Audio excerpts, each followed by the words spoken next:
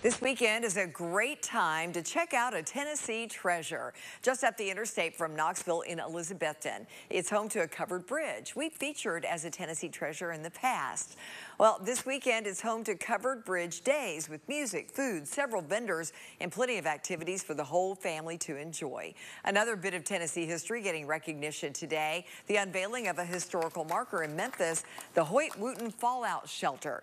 The Cold War era bomb shelter was built in the early 1960s by Wooten, who was the founder of our Memphis sister station, WREG. It has men's and women's dormitories. It has a kitchen. It actually has a radio station. It has a rec room. It has men's and women's bathrooms. And it actually also has a morgue. This property is of historical significance. It's the largest privately owned bomb shelter in the United States. The shelter is on the National Register of Historic Places.